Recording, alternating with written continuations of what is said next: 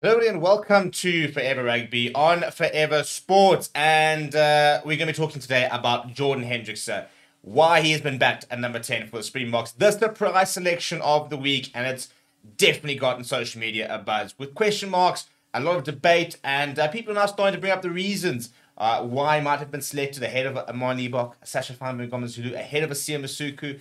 And there's two graphs I'm going to be making reference to, but just talking a little bit about why Jordan Hendrikse is being backed at 10. And I do feel quite vindicated in what I've been saying for the past few years, because I've been saying for a long time that Jordan Hendrikse looks world class in the making. You know, from under 20 levels, he was playing for Lions. He was the senior number 10 for the Lions. And then he went and played SA under 20 at the same time, came back to the Lions as the number 10. And I mean, at under 20 level, it was childish. He looked like a senior player playing, in division below. He looked like a different level, and he's looked comfortable at senior level for a long time. And it's easy to look at his last season and say, oh, maybe he didn't have a bad season, or we didn't play. He was benched by the best player in the URC. That's basically what happened. Because Snare Nahamba did get named the Vodacom URC Player of the Season. South African best player of the season. So that's the reality. It wasn't even a case of Hendrikse playing that badly. He's just been absolutely phenomenal, and and he had to now sort of learn to come off the bench for Snare Nahamba, who just changed things for the Lions. The way the Lions played, for example, the way things were going, Snare Nahamba, the way he played the game, just changed everything for the Lions. And as a result, Jordan Hendrikse, for the first time in his career, at 22 years old, had been benched. And that kind of shows you how good he has been. The fact that he's got 4 seasons. I mean, you go look at his stats, for example. You can go look at stats from 2020 to 21, where he came and started playing in May 2020, I think it was 2021, which is now 3 years ago at 19 years old. This is a special player who's been on the radar for a long time and is now getting his opportunity. I mean, if you look at him, for example, he is yet to turn 23 years old. He has 53 appearances for the Lions across URC, Challenge Cup, and Rainbow Cup. So he's basically, take away Rainbow Cup, which is effectively like a mini Currie Cup, he's almost got 50 professional appearances at 22 years old. I mean, it's mental. It's ridiculous. So he's been playing at this level for a long time.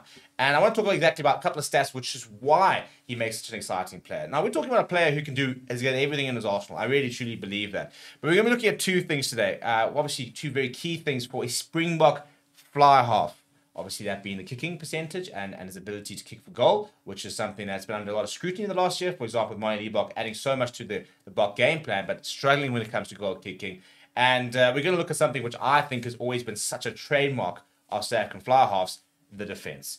South Africa, have very rarely, Mannie Libbok, Alton Yankees, for being brutally honest, the exception to the rule in terms of having ball playing, expansive, attacking natured fly halves. And that's not to disrespect, our previous fly halves, the likes of Mornay Steyn, Andre Pollard, Butch James. We won a World Cup with Butch James at 10, who was very much not your attacking flair type fly half, but man, the man was physical. So it's always been such an important trademark of a Springbok number 10 to be able to defend. So let's look at some of the stats, shall we? First thing we'll look at is the defensive stats. This is a graph I put together by a Twitter handle called Captain Springbok. We will tag it down in the bottom below. But this tells you a very interesting story of the defense success rates of 9s and 10s in the URC this season. Now, this is a big thing a lot of people are talking about with Snare Nahamba not being potentially included, saying that, for number 10, defense probably not good enough. 60%, the lowest percentage there. I mean, it's not massively surprising. You look at the size of him, and I mean, it's heroic when he does try to defend. And he's not a bad defender, but as a 10, when you get run into that channel, it's a problem. Nahamba for me could play for the Boks tomorrow at 9. I wouldn't have any issue with him whatsoever playing for the Boks at 9. 10 is a different story. Take a big look at, there's a massive percentage that stands out. First of all, Grant Williams, 92%, so very impressive there. But look at that, Jordan Hendrikse, 94%, and he's defended majority in the season at the 10 and 12 role, where you have to be very good. 94%, completing 7 tackles. A tackle every almost 7 minutes, almost 8, basically every 8 minutes. The only person that comes anywhere near that in terms of how many tackles being completed is Sasha Zulu, who's completing 77% of his tackles. He's the only one, him and Morne van den Berg are the only two that have completed more than 140 tackles. But I mean, out of almost 150 tackles, he's missed like less than 15. He's been absolutely mental, and he is absolutely mental on defense.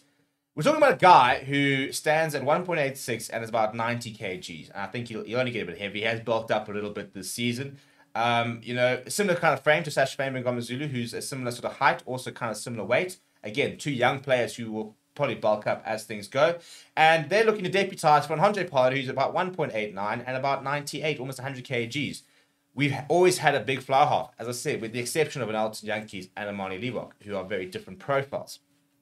So for me, that is the biggest stat. We're talking about a player who is a phenomenal defender, not even just for a fly half. You don't even have to put a disclaimer. He's a great defender. And that's a portion of his game. When I started watching him early on, I said, this kid's special. First of all, he's got a massive boot, by the way. I mean, in warm-ups and practice and stuff like that, there's videos of him knocking over, kicks from 70 meters out. He's got a massive boot, and it's very useful, especially at altitude. He's been a massive weapon for the Lions. But again, I think he's got an all-around good game. He's got a good pass in him. Not as attacking natured, won't play sort of the chips over the top, and maybe sort of those 50-50 car passes like Snare Nambahamba might.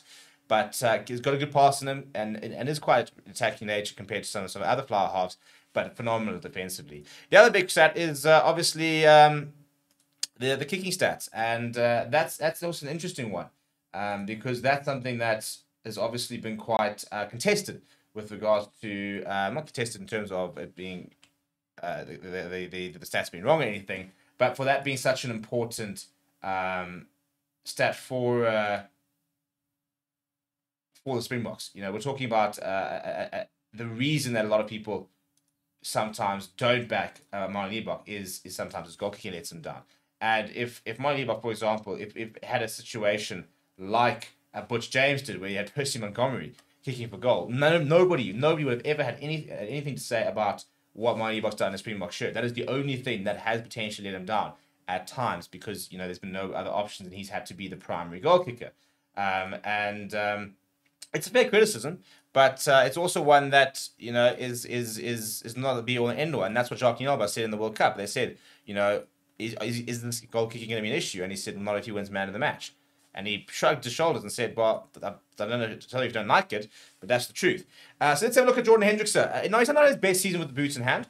Off the boot, off the tee. So this season he kicked at 75.9%. So call it 76%. It puts him just a few percent behind Sia Masuku. Not far behind the likes of Johan Hussen, for example. Ahead of Sunday Nahamba, only just Nahamba has kicked well. Pollard sitting at 82%, Chris Smith sitting at 86%, and Sasha Ngomazulu at 85.7%. We've all known for a long time that he's a very, very good goal kicker. The one thing I will say about Sasha Ngomazulu is that it is a small sample size. He only did attempt 21, for example. Everybody else well over 50. So Jordan Hendrikse, who was the second choice kicker at the Lions, and this is also an interesting one because, so if you look at the EPCR Challenge Cup, basically, he was the starting number 10 for majority. I think he didn't start one game at 10, so he was generally the kicker there, operated at 80%. A lot of the time when he did kick for goal, when Nahamba was playing, it was kicks from distance as well, which I think does slightly skew the stat. But generally, he's a very good goal kicker. He's worked with Morné Steyn, and he does kick very well. If you look at other flyers, for example, Mannie Libbok at the bottom there at 72.6%, just above Cohen Bosch, who's had a terrible season and is moving on, which I think is a good thing for him. So the big question is, what does Rassie Erasmus see in him?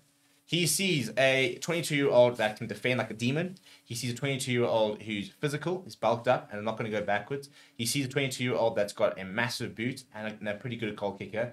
He sees a gem in the making. And, a lot of people are upset about Sasha Ngomazulu not starting. I don't think it's that surprising. Sasha Ngomazulu has not played a single game this season at fly half. Not a single game.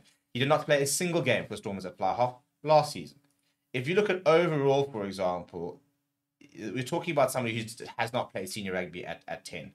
He played for the under-20s at 10, but he has not played a senior game starting at 10 in his career.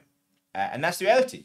And there's nothing wrong with that. But, as opposed to Jordan Hendrikse, who has played 92% of his games at fly half, Sasha Ngomazulu has played 25% of his games at fly half. So, will he be the future 10? Maybe wait and see. I'll be very interested to see where Sasha Ngomazulu does settle. Has played full back a couple of times and played centre the majority of the times.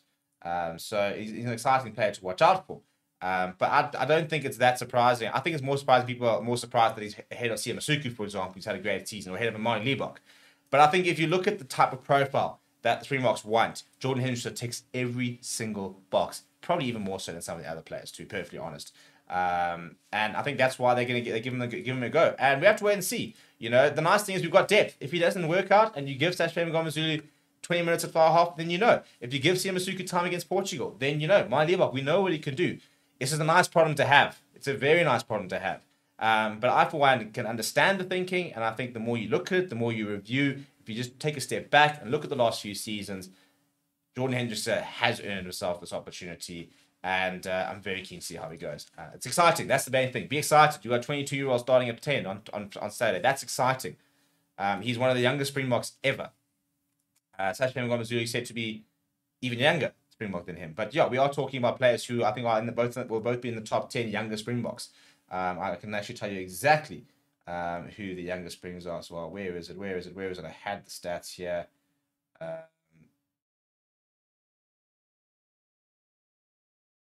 It'll come to you. I'll find it. But yeah, both of them very much in the sort of the younger Springboks, both of them in that, which is exciting to see two young potential 10s. Both of them can play at 12 as well. Both of them play at 15 if need be. Jordan Hendrikse has played at fullback and has played at inside centre recently this season. So yeah, they both have that in their arsenal.